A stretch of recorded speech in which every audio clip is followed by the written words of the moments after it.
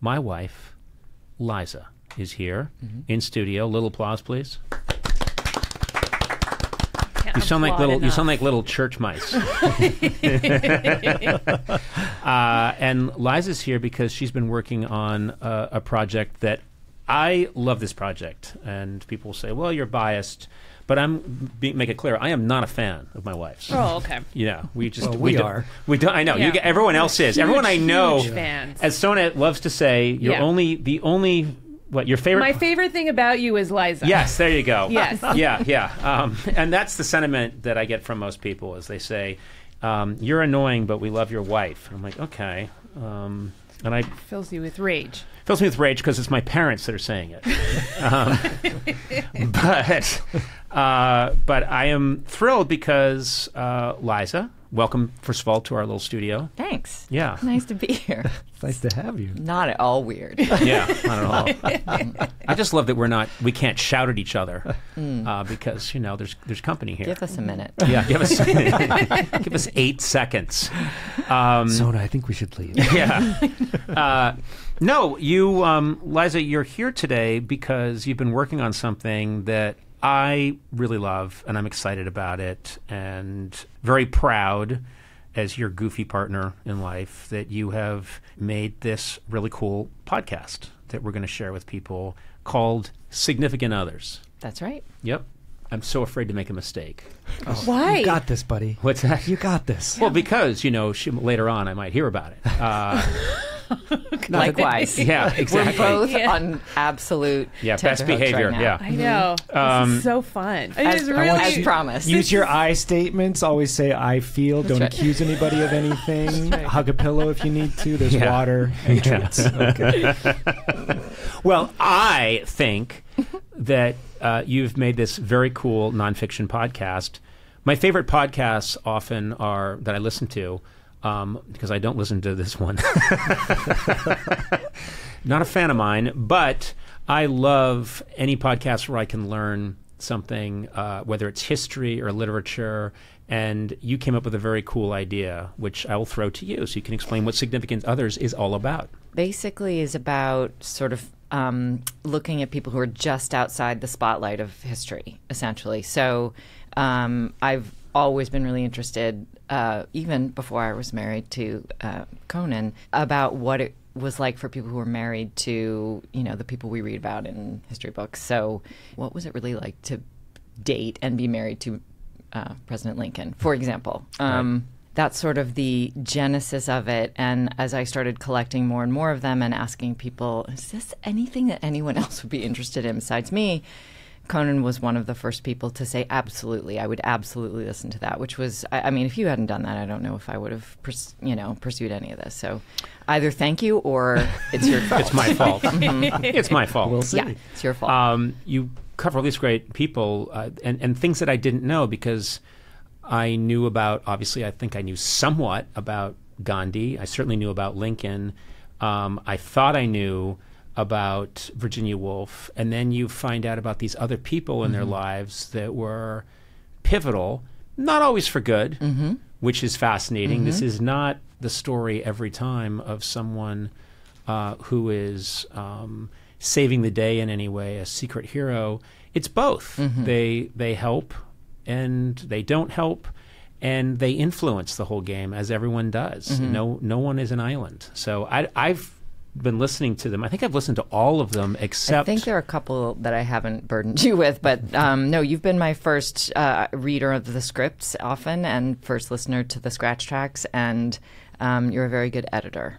I will say that. That's nice. I know. Yeah. I know. This is like sober. You guys are like, this is all so civilized. So nice. No. I want to know about the bad stuff. Is there murder?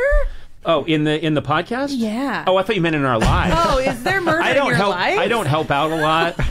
I feel very entitled when it comes to like cleaning up the kitchen. Oh, okay. I've gotten a little better. You're much better. Much better than I used to be. But it is. I used to say, it's a well, I'm progression. done, and now let others handle things, was my declaration at the end of every meal. Now the dishes end up near the dishwasher. Still not in it. They're moving Still closer. not in it, So but near it. close. They're moving closer. Okay. They're moving so much closer. Progress.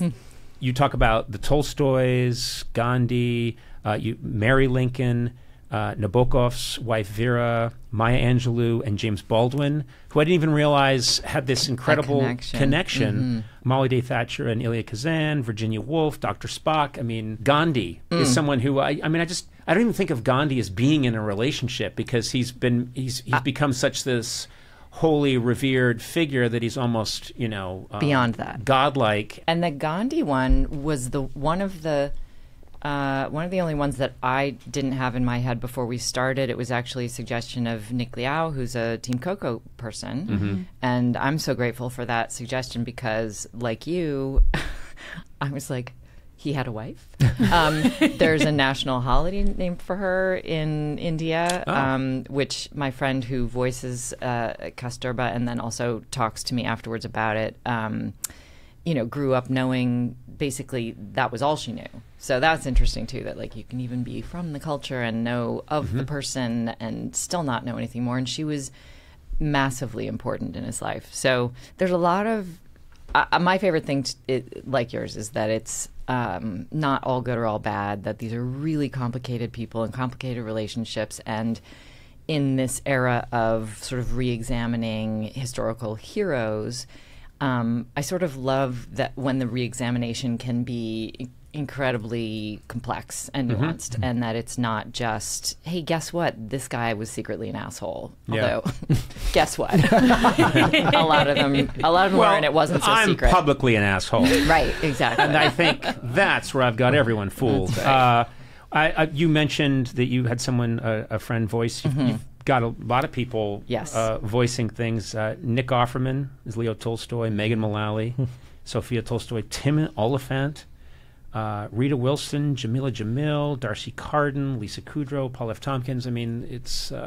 we were very lucky. Yeah. I called in every possible chit that I could. I don't think anyone's ever going to take our call again. So, again, you're welcome. Including Gourley. Yes, including Matt Gourley. That's right. Oh, that's right. Gourley, what part did you play? I play a reporter in the Lincoln episode. Isn't that right? When you're describing in great detail Mary Lincoln's the shape of her head. Yeah, it's a really, weird, really right? misogynistic sort of slam of Lincoln or Mary Lincoln. And yeah, it's crazy. And we naturally thought of you. Yeah. You were perfect. I love that they brought you in. Liza brought you in to be the creep in the Lincoln episode. Yeah, I do play a lot of creeps. I'll edit that out. What was there one thing that you learned that just really shocked you? Other than that Gandhi had a wife? Yeah, that was surprise number one. I mean, there are a lot of really fascinating moments. I don't really want to spoil anything. Yep. But one of the... And you didn't know Lincoln was shot. It's true, guys. I really learned a lot. Did you know? He went to a theater? It's so crazy. Hey, spoiler, man.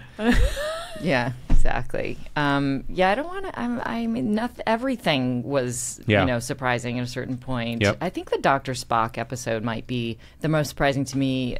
A lot of your fans might not even know who he was because he's so excited young. about that because I was raised on that book. Me too. Yeah, and it's a real generational divide. Like, I bet you could.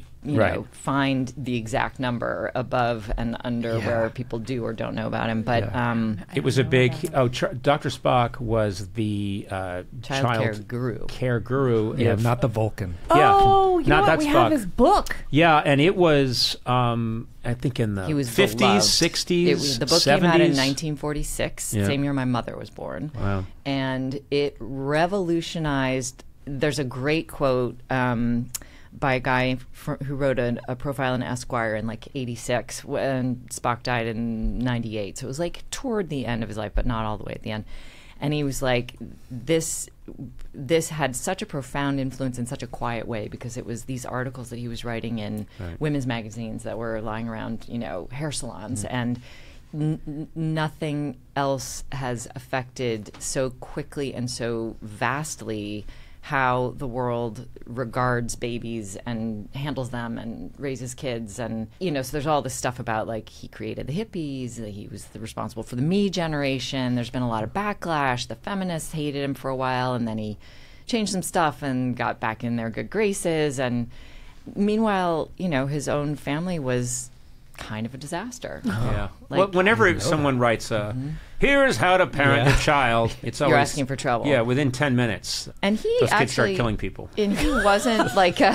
He wasn't a big, like he didn't have the kind of ego that a lot of experts have. He was very ready to revise what he had written and to collaborate, and he didn't want to own it and be right all the time. But then there's this just point where he couldn't take his own advice. Like there's just, you can't fix what gets put in the hard drive, kind of. So anyway, that one to me is really fascinating. Who's playing Dr. Spock?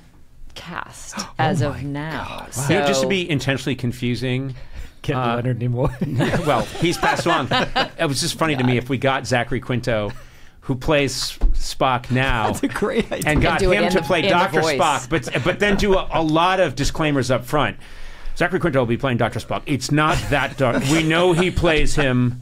Just I love unnecessarily confusion. I'm going to ruin your podcast. No, and so his son, one of his sons, said that when Dr. Spock from Star Trek became a thing, he was so relieved because suddenly there was another. When people would see his last name and they would say, "Are you related to Dr. Spock?"